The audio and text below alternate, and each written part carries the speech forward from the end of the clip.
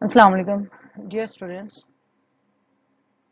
Welcome in the class of Inorganic Chemistry 2. Today we are going to study reactions in liquid sulfur dioxide. It's part 2, and we will also see some of the beneficial and harmful effects of sulfur dioxide.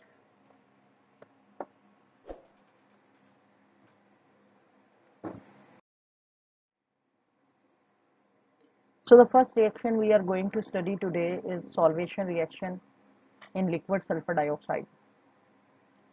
So solvation reaction, as we know, this involves the solvation by solvent molecules of the solute molecule. यानी ये ऐसा reaction होता है जिसमें solvent molecule solute के molecule को surround कर लेते हैं और उसमें solubilize हो जाते हैं.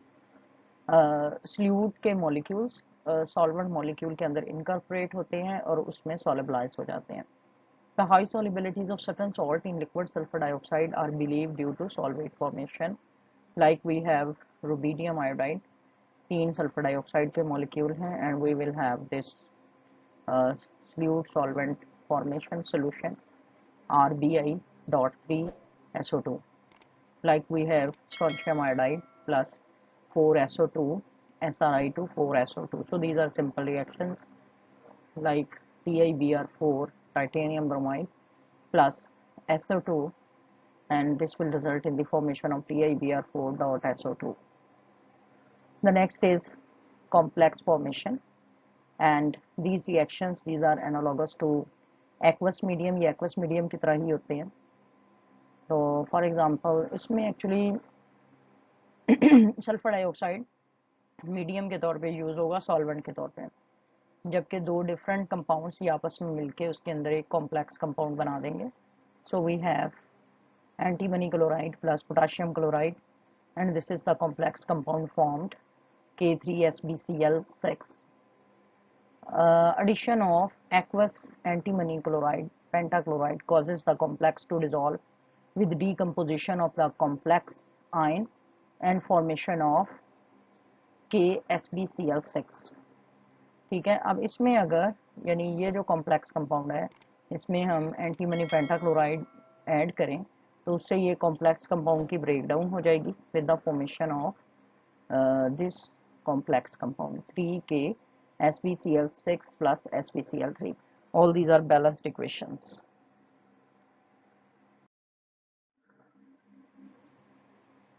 Reactions of organic compounds.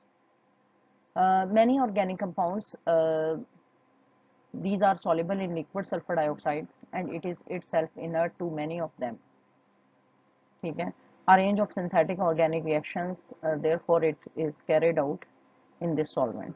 बहुत से organic compounds इसमें sulfur dioxide में soluble हैं और इसके अलावा ये बहुत से synthetic organic compounds के लिए inert भी है, जिसके इसलिए ये different organic synthetic reaction में as a solvent act कर सकता है. The first one is sulfonation. So here we have benzene plus ये chlorosulfonic acid है which is used as an agent for sulfonation, and ये liquid sulfur dioxide है which is used as a solvent, और benzene sulfonic acid बनता है plus HCl. So this is a very simple reaction. We have done it actually in the previous classes many times. Then we have Friedel-Crafts reactions. These reactions are also very easy. We have studied it in detail in the lower classes. और इसमें liquid sulfur dioxide solvent के तौर पे use होता है because of its high solubility of aluminium chloride. ठीक है. अब aluminium chloride Friedel-Crafts reactions में आपको पता है कि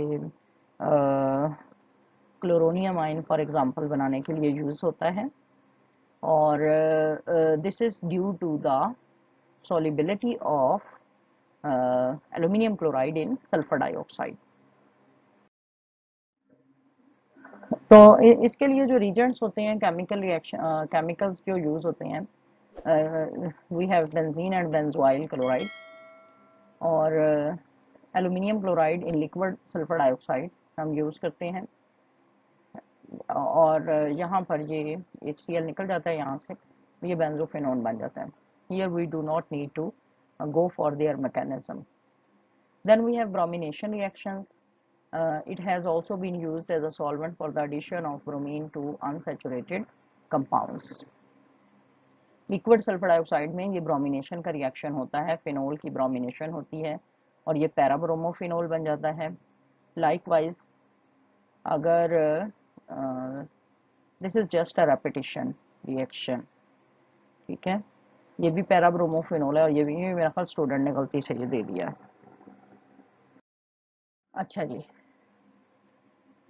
now we have the सॉल्वोलाइसिस reaction. और सॉल्वोलाइसिस reaction, as you people very well aware, in case of सॉल्वोलाइसिस reaction solvent जो है रीजेंट मॉलिक्यूल के साथ रिएक्ट कर जाता है, जिससे ना सिर्फ ये कि रीजेंट मॉलिक्यूल की बल्कि सॉल्वेंट की भी डिकम्पोजिशन हो जाती है, और that is why this reaction is called सॉल्वोलाइसिस reaction, break down हो जाती है. For example we have here diethyl zinc plus SO₂, और इससे ये देखें सॉल्वेंट की डिकम्पोजिशन हो गई, ZnO बन गया, इधर से एक ऑक्सीजन टूट के जिंक के साथ लग गया और ये डाईइथाइल सल्फोक्साइड ये वाला कंपाउंड बन गया. लाइकवाइज एंटीमनी पेंटाक्लोराइड SO₂ के साथ SbOCl3 बनाता है, ये 3 सबस्क्रिप्ट में आएगा, प्लस SOCl2 थाइनाइल क्लोराइड, ये 2 भी सबस्क्रिप्ट में आएगा. मैंने काफ़ी सारे इस प्रेजेंटेशन में सबस्क्रिप्ट में किए हैं, but even then some of them are left, so be sure, be careful that you have to right this 3 in the subscript in your assignments. Likewise this 2, this should also be in the subscript. ठीक है, अब यहाँ पर ये decomposition हो गई, ना सिर्फ ये एक रीजेंट मॉलिक्यूल की बल्कि सल्फर डाइऑक्साइड की. इस तरह वाटर में भी यही रिएक्शन होते हैं, ठीक है. PCl5 का वाटर के साथ ये POCl3 प्लस 2HCl, और इसी तरह SbCl5 प्लस SO2, ये SbOCl3 plus SOCl2. So the next reaction, this is again a kind of repetition, so let me correct it. ये वाला रिएक्शन ठीक नहीं, ये जरूरी, ये दोबारा दिया हुआ है, right? Okay, so there are other solvolysis reaction. For example, we have uranium hexachloride 2SO2, इसकी भी और इसकी दोनों की ब्रेकडाउन हो गई, UO2Cl2 प्लस 2SOCl2 बन गया. Likewise we have tungsten chloride plus SO2, again tungsten oxy tetrachloride plus SO thionyl chloride. अब यहाँ पर इसको भी सही करने की ज़रूरत है. SOCl2 S छोटा लिखा हुआ है, O भी छोटा है, C भी छोटा है, L तो छोटा ही आएगा, ठीक है. तो इसको हम किस तरह से लिखेंगे, इसकी हम करेक्शन कर लेते हैं यहीं पे. So this will be like S O C L तो छोटा ही आएगा, और सबस्क्रिप्ट में you will write 2. Okay, anyways I was just enjoying that lecture. तो वैसे ये थाइनाइल क्लोराइड, ये देखें SOCl2, ये यहाँ पे ठीक लिखा है. तो जब आप PPT बनाते हैं थोड़ा सा ध्यान रखा करें. अब सिंपली इसको उठा कॉपी पेस्ट करके यहाँ पे लिखा जा सकता था, and the mistake can be avoided. Right, now we will discuss the redox reactions in liquid sulfur dioxide. अब liquid sulfur dioxide, this can act as an inert medium. Itself, it cannot act as oxidizing or reducing agent, but it can serve as a medium to carry out redox reactions. For example, you can see the reaction of ferric chloride with potassium iodide in liquid sulfur dioxide, and you can see here that this iodide ion, this is converting into iodine, and here the oxidation number of iodide is -1, and in elemental form it is 0. So ferric chloride has oxidized iodide ion into elemental iodine, and itself acting as reducing agent. Likewise, antimony trichloride, it will also oxidize iodide ion into elemental iodine. Now we have nitrosyl compounds, and they can act as oxidizing agent in liquid sulfur dioxide. So we have, for example, this NOx. Here X stand for chloride, bromide or iodide. And when it will react with potassium iodide, it will again oxidize iodide into elemental iodine. So this is again oxidation reaction. We can also use uh, boron tetrafluoride in place of uh, NOx as an oxidizing agent. With azide, the reaction also occur in a similar way, right? We will see that how this reaction proceed, but first we have to see what are the azide compounds. अब azide compounds ऐसे compounds होते हैं जिसमें कोई भी metallic atom इस azide ion के साथ जुड़ा होता है। अब यहाँ पर ये जैसा कि मैंने सोडियम अजाइड शो किया हुआ है, लेकिन इस सोडियम की जगह यू कैन टेक पोटाशियम और ammonium as well, so this then may be potassium azide और अमोनियम अजाइड। अब ये वाला इसको अगर हम इकट्ठा करके लिखें तो ये होगा NaN3। अब N3 की ये देखें स्ट्रक्चर अलहदा से अंडरस्टैंडिंग के लिए मैंने दे दी है, ये स्ट्रक्चर होती है। इसमें इस नाइट्रोजन के ऊपर नेगेटिव चार्ज होता है, इसके ऊपर पॉजिटिव और इसके ऊपर भी नेगेटिव चार्ज होता है, और ये नेगेटिव इस पॉजिटिव से कैंसल्ड आउट हो जाएगा और ओवरऑल हमारे पास एक ही नेट चार्ज इस अजाइड आयन के ऊपर रह जाएगा, जो कि यहाँ पे ये रिप्रेजेंट किया हुआ है, विच इज N3-। ये मैंने करेक्शन की है, यहाँ पर स्टूडेंट ने ठीक नहीं लिखा हुआ था। अच्छा, तो अब हम देखते हैं, यहाँ पर सोडियम आयन नहीं दिया हुआ, but obviously it will attach with one of the metal ions which are given here. Now we have NOx, again we have NOx, ठीक है।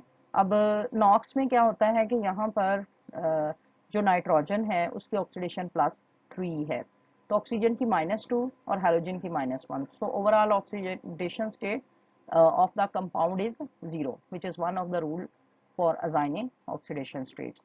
अच्छा जी, अब हम देखते हैं कि यहाँ पर ऑक्सीडेशन रिडक्शन का फिनोमेना कैसे हो रहा है, ठीक है। अब यहाँ पर देखें, ये नॉक्स के अंदर ये नाइट्रोजन जिसकी ऑक्सीडेशन स्टेट +3 है, ये नाइट्रोजन एक नाइट्रोजन ये अजाइड आयन से लेगा और ये N2O में कन्वर्ट हो जाएगा, और इसके ऊपर now it will have 1 positive charge, क्योंकि ऑक्सीजन का -2 है तो ये दो नाइट्रोजन है, +1 +1 +2 हो जाएगा, वो -2 के साथ cancelled, overall net oxidation state 0। अब यहाँ पे देखें कि ये जो ऑक्सीडेशन स्टेट +3 से +1 हो गई है नाइट्रोजन की फॉर्म में, ठीक है, नाइट्रोजन की, तो इसका मतलब कि रिडक्शन हुई है, यानी decrease in oxidation number, you know that this is reduction. तो जो अजाइड है या सोडियम अजाइड ने नॉक्स को रिड्यूस कर दिया है इनटू नाइट्रस ऑक्साइड, ठीक है। Nitrous oxide is also called laughing gas, you know. तो ये वाला नॉक्स जो है यहाँ पर ये रिड्यूस हो गया है, और अजाइड आयन इटसेल्फ जो है वो ऑक्सीडाइज हो गया है। वो किस तरह से कि अब यहाँ पर जो दो नाइट्रोजन्स बची हैं, ये देखें, ये N2 की फॉर्म में नाइट्रोजन एलिमेंटल फॉर्म में आएगा तो उसकी ऑक्सीडेशन स्टेट 0 हो गई, तो ये अजाइड आयन इटसेल्फ ऑक्सीडाइज हो गया, यानी नॉक्स को इसने रिड्यूस कर दिया और इटसेल्फ ये ऑक्सीडाइज हो गया। तो ये ऑक्सीडेशन रिडक्शन या रेडॉक्स रिएक्शन का फिनोमेना है। When one of the compound will be reduced the other must be oxidised, और ये वाला X हैलोजन बच गया माइनस फॉर्म में, ये इस सोडियम के साथ मिलके सोडियम हेलाइड ये बना देगा। Hope you people have understood. Now we will discuss or go through some of the uses of sulfur dioxide. The liquid range is sufficient to use it as a solvent. Pure sulfur dioxide is a pure conductor, ये electricity को conduct करता है बहुत अच्छे तरीके से। Solubilities of inorganic substances in liquid sulfur dioxide varies over a wide range and it is impossible to make broad generalities. So there is no general rule. Alkali and alkaline earth metals, metal iodides are easily soluble in liquid sulfur dioxide, ठीक है, but the solubility of other metal halide decrease rapidly, यानी iodides तो soluble हैं alkali alkaline earth metals के, लेकिन दूसरे metal halides जो हैं वो इतने सॉल्युबल लिक्विड सल्फर डाइऑक्साइड में नहीं होते। Liquid sulphur dioxide is an excellent solvent for organic compounds, ठीक है।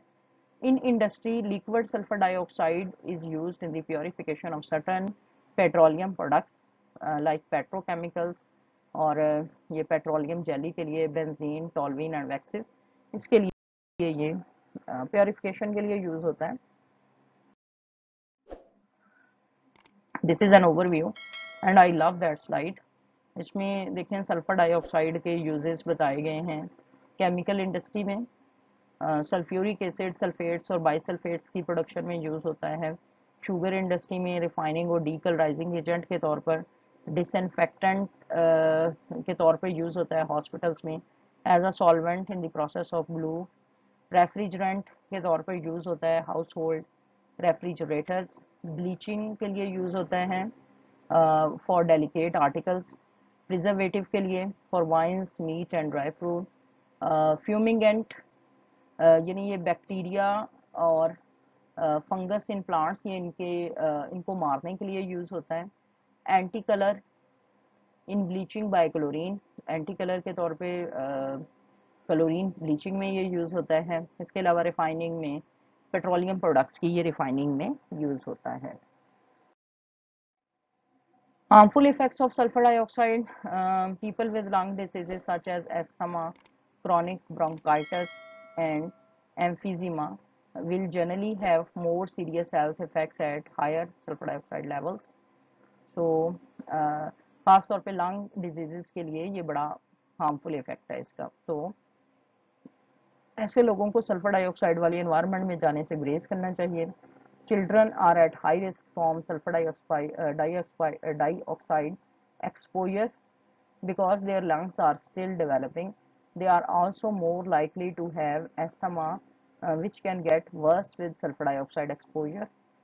Older adults may be more affected by sulfur dioxide exposure, possibly because they are more likely to have pre-existing lung or cardiovascular diseases.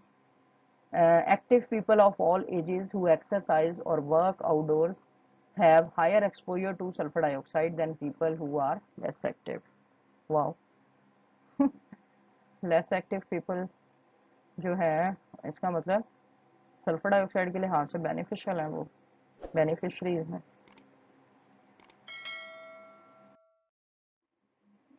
These are again some of the harmful effects of sulfur dioxide on health. ठीक है। अब देखें इसमें अगर sulphur dioxide की concentration ये express की गई है ppm में, और ये नीचे से ऊपर की तरफ इंक्रीज हो रही है। ठीक है, अगर सल्फर डाइऑक्साइड की कंसंट्रेशन एनवायरनमेंट के अंदर 400 to 500 ppm हो जाए, and you can see that the unit is ppm, और इतनी कम अमाउंट में भी सल्फर डाइऑक्साइड हैजर्डस है, this concentration this is hazardous to human health, and it can cause edema or glutis, then death after prolonged exposure. Oedema एक disease है, ये आप खुद सर्च करें। और मेरी पीएचडी वर्क में जिस ड्रग के साथ मैं काम कर रही थी ट्राइमट्रीन, वो एडिमा या ग्लोटिस की ट्रीटमेंट के लिए भी यूज़ होता है। Up to 100 ppm concentration, maximum exposure for 30 minutes. ठीक है, तो अगर 20 ppm हो it will be irritating to eyes, अगर 6 to 10 ppm है irritating to knows and throat. ठीक है, अगर 3 ppm भी हो, इतनी कम कंसंट्रेशन में भी this is easily detectable through smell.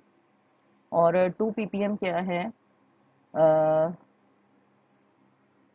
permissible exposure limit. Okay, so this 2 ppm, this is permissible exposure limit. आप देखें कि मतलब इतनी कम इसकी permissible exposure limit है, which is very very low, 2 ppm. It means actually this is harmful in any concentration.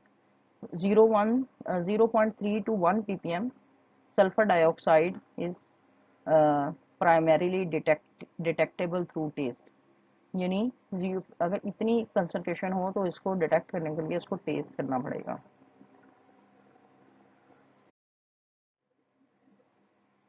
Okay, thank you for watching this video. Allah Hafiz.